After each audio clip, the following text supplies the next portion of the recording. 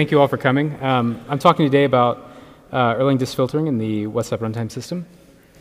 And these slides and the source for them are all available on my website or on GitHub under ElixirConf 2023.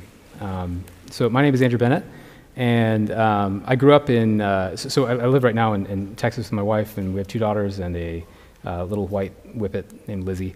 I grew up in Georgia, though, so we used this opportunity this last weekend to kind of have like a mini family reunion with my side of the family, and so my parents were able to come down. We were able to go to Disney World and everything. So there's, I asked my mom beforehand if it was okay to use this picture, but we discovered that like every photo we took of her, her eyes were closed. So she said she was okay with it. Yeah, it was fun hanging out, and you know, my sister's family and my brother, and yeah, it was a lot of fun for everyone. You may have seen me on GitHub before as Potato Salad. I'm also on Potato Salad X on Twitter, or X. I had that username before Elon got his hands on the company. But I'm also Potato Salad X on Threads and anything meta related, but not you know, for the same reason. I discovered after joining the company that there's a conference room down in Austin, Texas that has my username reserved. So that's the reason I couldn't get it without the X. So for this talk, I'm going to be covering 3 main topics: the distribution protocol itself, then the Erlang Dist filtering project, and then a little bit about the WhatsApp runtime system that we're kind of kicking off now in soonish. So the distribution protocol. I like that the docs for it in the OTP docs mention that the description is far from complete, and so my description is also far from complete, but we're going to go through it anyway. So for context, WhatsApp clusters.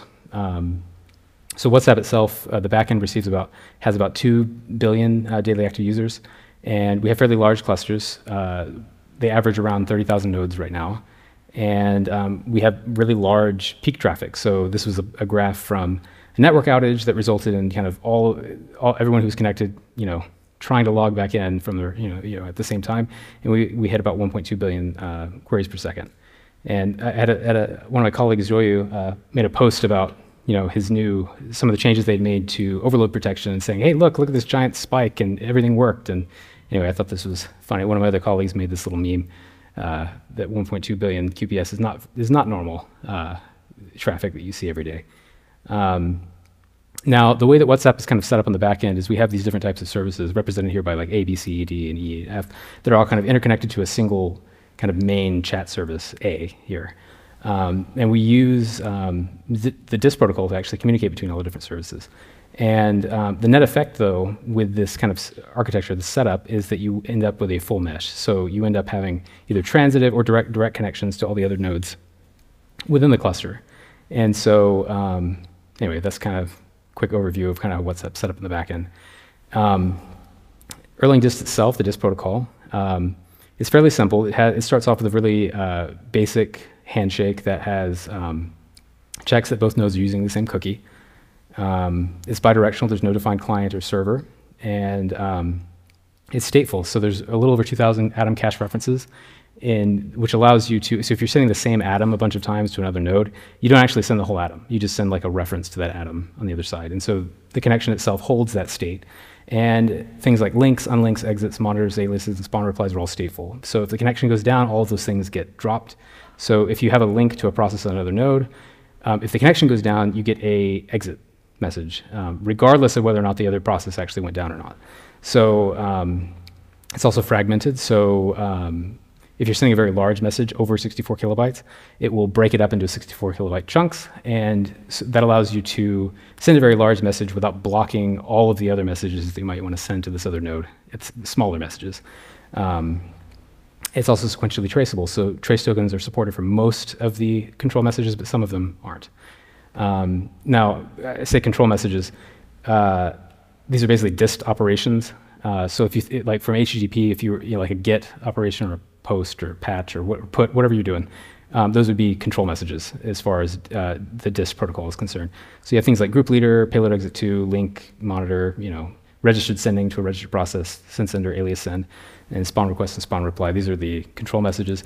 Some of them have a payload associated with them. So if I'm sending a message to another node, sending basically send sender contains the PID I'm sending from and then to, and then the payload would be whatever message I'm actually sending.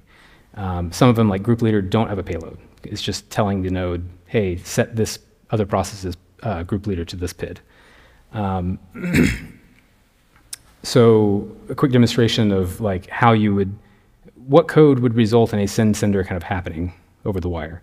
The spec, for sending, if I'm sending to a PID, any message type, if I start a node called foo at localhost, and I do term to binary on self, and I get back this binary back, and then I'm going to start another node called bar at localhost, and I'm going to do binary to term on this blob that came out up above, and I have a PID now. And so I can send to this PID, hello PID from bar, and then back over on the foo node, I received that atom that was sent from the bar node. That's rough. So over the wire, that behind the scenes, send-sender happened. Like the connection was established automatically and everything worked. You can also send messages to a registered process. So if you don't know the PID of another node, you don't want to do the whole term to binary thing, or whatever you're using for discovering the PID on another node, you can instead send a tuple that has the registered name on the other node, and then the node name itself. And so I can register on the foo node, I can register this process, the shell process, to the name foo shell. And then on the bar node, I can send to foo shell, comma, foo at localhost, and then whatever I want to send. And that also works. These are kind of two examples of ways that you can send two different types of dist operations over the wire. Let's show a third one, spawn request. So in this case, we're assigning caller to self, or self to caller, there we go. And we're going to do a spawn request on bar from the foo node. And we're going to send back to the caller from node self, so we can kind of double check that we're running this code on this other node. And the last thing we're going to do is actually halt, which will kill the bar node. Whether that was intentional or not, you're going to kill the bar node. So if we flush, we'll see that we got a spawn reply with this PID right here. And the PID also matches our sent message, the from bar, and then the PID that's there. But the bad news is the bar node is now dead, like just shut down immediately. And so let's see what other kind of mayhem we can cause. So we can run this, which recursively halts all nodes. We can this one's fun. You can recursively shut down Erlang Dist. The nodes are still running, but they can't talk to each other. You can flood the network with an eventual OOM, which is especially fun because this will also persist across deploys if any new nodes talk to the old nodes. Same thing with this one, continuous forced code swaps. So you can, I forgot the purge step in here, but you could purge a module and then load bytecode in for a different module. And this would also persist across if you're doing like a rolling deploy or anything like that that connects to old nodes. Now, most of the examples so far rely on ERPC, but let's say you've somehow disabled spawn request. Well, you can still accomplish it without that. We can send a gencast to the rex process using registered send, and we can accomplish remote code execution. We can, without spawn request or without rex, we can instead ask the kernel supervisor to start up a child for us on the other node, which allows us to do remote code execution. We can, without any of those things, we can instead just do an IO request. So just printing something can also result in remote execution on another node. So there's a lot of different ways that are just built into the beam for you to, whether you meant to or not, mess up other nodes that are in the cluster. And when your cluster size is 30,000 nodes, the blast radius is a lot larger than normal. So, in its defense, it does say this in the docs, that the Erlang Distribution Protocol is not by itself secure and does not aim to be so. It wasn't designed for this necessarily. It wasn't designed for this kind of, it's designed for very trusted, small environments where everything was trusted. And we've got these kind of, at certain scales though, you're kind of in this weird, mostly trusted environment. Whether it's intentional or not, someone could accidentally either deploy code on a new node, or they're performing a canary, or they're doing an experiment, or whatever they're doing that inadvertently wipes out large parts of the cluster. So, Erlang Dist filtering. What is it? It's a NIF that intercepts and rewrites inbound dist traffic. It's available on GitHub. The README is very sparse. That's my fault. I'll fix that soon. Is either finish the presentation or finish the README. Anyway, so the two main parts of the NIF or the project are loggers, which are stateful. There's no signal ordering, so you could you might actually get the ordering in the logger that's different from the way that the node received it, because signal ordering is only preserved at a connection level, like not between, anyway. If that matters to you, you know about no signal ordering now. So, and it's lossy. So we wanted to make sure that when we were logging these events that were coming in, if someone happened to deploy code that was potentially spamming one of the other nodes, we didn't want to have the logger be the reason that the node like OMs or whatever. So it will drop things if the processor can't keep up. And so the other portion of the project is handlers, which are lossless, and they do preserve signal ordering, and they're stateless. It's lossless in quotes because technically if the node becomes overloaded, it can go down. Same thing with disk connections themselves, they can die, or TCP connections can die. But loggers are basically meant to just audit things as they're happening over the wire, and then handlers can be used to rewrite things or redirect things. And those are kind of the callbacks for the behaviors that are set up. Let's go through a quick demonstration of the loggers. We're going to set up two nodes, foo and bar. I'm using IPv6 now because it's a little shorter. And so you would specify like a proto-dist thing when you're starting up the beam, and you could specify this filter on at 6 TCP, and that would allow that would switch based on whether you're using OTP 25 or 26 to the correct module that needs to be used for that. That enables dist filtering. Great, so we got these two nodes set up, foo and bar. We're going to ping bar, that's it. So now we're going to try to figure out what happened during that ping, like what actual dist operations were sent over the wire. And we can do that with loggers. So we're going to have a module here called mydistlogger. We've got a behavior tag or whatever, and then in this logger, we're going to have just a queue. So any events that come in, we're going to put them in the queue, and then we'll have a separate function for being able to actually like dump the queue, and then so we can kind of inspect the events that happen in there. There's a callback called handle batch, which allows you to kind of inspect or potentially report to some alarm device, alarm service that you might have if you're dropping too much. So you'll get a report of how many is the size of the batch, and then how many were dropped within this batch. And then you can decide whether, depending on the overload protection you might want to have in your app, you can either process the batch events or you can drop them. And so the two main callbacks are handle control event and handle payload event. And here we're casting it to a record and then just storing it in the queue in both of these cases, control and payload. And here's our boilerplate code for being able to export the queue from a call. Basically, is kind of what this is. So great. We can start it up with this child spec handler or helper. We're going to have one logger, and then we can run mydistlogger export, and we'll get back a list that looks like this. So we can see, so the number here on the left will actually be like a monotonic number, so it'll be a lot longer than that, but it kind of helps show the ordering of the events as they happen. And then you can see that there was a monitor event or a monitor dist operation, registered send. You can see kind of where they were going. Oh, there's something happening from Phoenix Pub Sub here. You can kind of get an idea of the dist traffic that's actually happening from all other nodes that are connecting to this current node. So that was a bunch of stuff. Going back to what we're actually trying to solve, what in the world happens during this ping? So that was all the boilerplate and setup to be able to accomplish that. So what happened here? Foo pinged bar. So what did foo send to bar? So let's go over on the bar node and take a look. So we're on bar, we're looking at what did foo send me. First, a monitor was sent to the net kernel process with this reference here. And then a registered send was sent to the net kernel process. And the tag that's being used in this gen call is the same as the monitor step that happened right before that. And it basically asks, am I authorized? Is the foo node authorized? Finally, there's a demonitor step. And so this reference that kind of lives through here is an alias. And so you're basically able to use the same monitor that was used in this first step to actually reply to the message to the ping.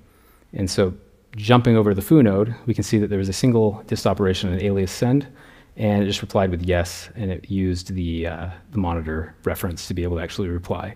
So 3 dist operations were sent to the bar node, 1 dist operation was sent to the foo node during a single ping. And anyway, all of that you can see with loggers, Now you may be asking yourself a very important question at this point, because this is pretty dry. This is, like what are you going to use this for? Unless you're like actually looking into debugging the Dist protocol, you can use it for that. What's more useful, or what we're using it within WhatsApp, is for detecting unexpected traffic. So we basically have, we're not logging every single piece of traffic that happens that's expected. We have it there as a safety net in case we're starting to see things that are unexpected happening in the cluster. It could be during a SEV or like an outage or something like that, maybe developers trying to fix something in production or test something, but we'll at least be able to have a paper trail of like who did it, when, what time, and what, and we can go investigate further about why that needed to be done in the cluster. Handlers, on the other hand, unlike loggers, which are just kind of passively kind of recording history, handlers can be used to kind of alter the request that was sent over the wire. So in this case, we're going to get a list of nodes. We've got bar, baz, hux from the foo node. And we're going to do a multi-call where we're just asking the system version. And then we're kind of zipping that together with the list of nodes. So bar replied with 1.1.15.4. Same thing with baz. And then Quux lives in a different universe where Elixir is allowed to bump its major version. And we're going to do the same thing again, but this time we're going to do system halt. And we see here that we get back, exit exception unauthorized. Now, normally, if you were to run this command that I just showed here, those nodes would be dead, like immediately. And so, how did we actually change, the system halt to instead return an exception unauthorized with a handler? So we can have a callback here for spawn request init that intercepts the module function and arguments that are being sent or being requested to be run on this other node. And the sysname here is the name of the other node. So you could actually have different behavior depending on what node you're talking to.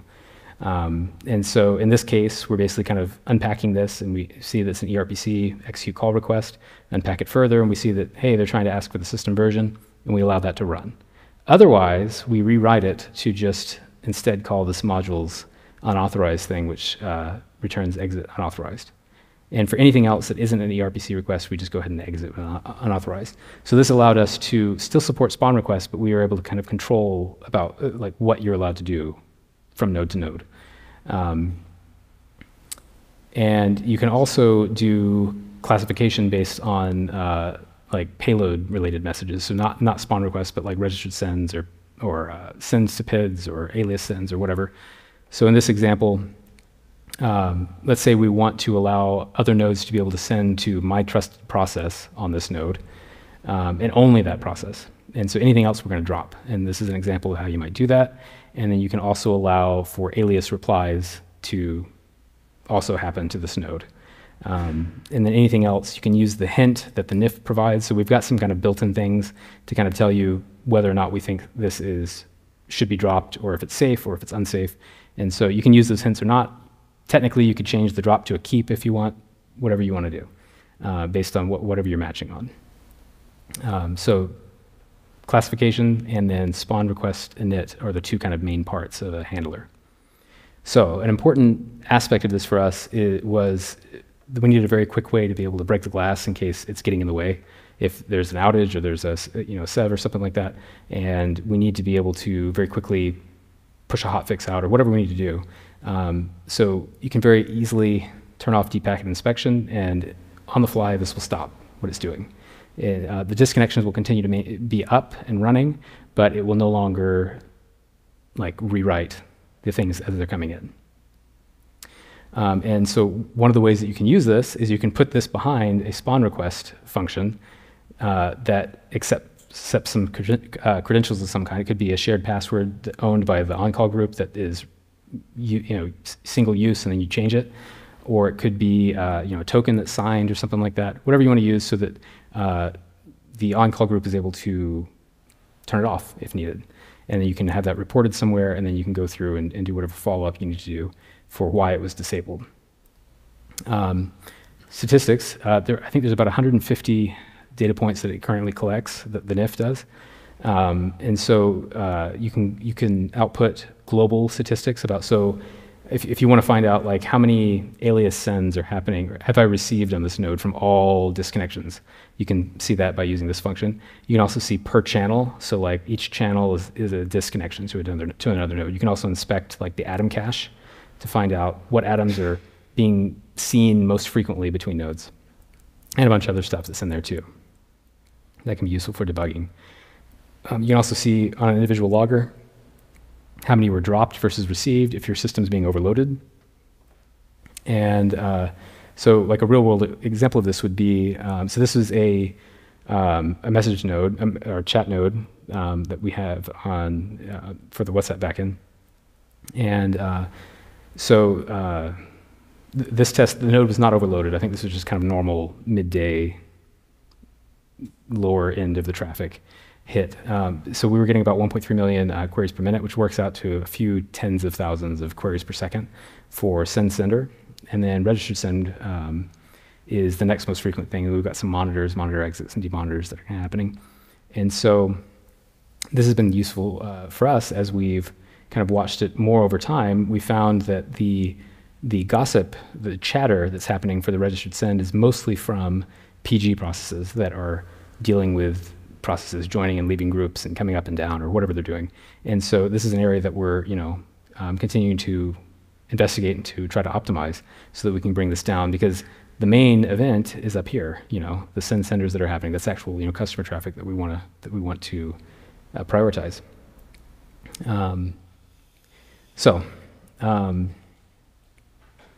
The last thing I want to chat about briefly is the WhatsApp runtime system itself.